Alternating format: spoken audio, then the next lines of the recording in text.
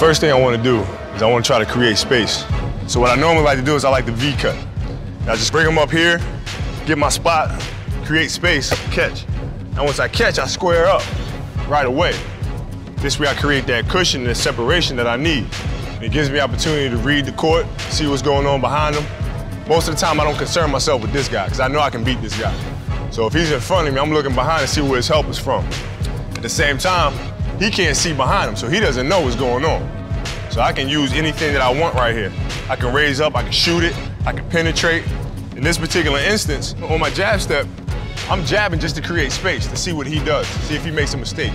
If he opens up too much and there's no help behind him, I'm gonna go to the basket. If I jab and he opens up and there's help behind him, I'll just raise up and shoot it.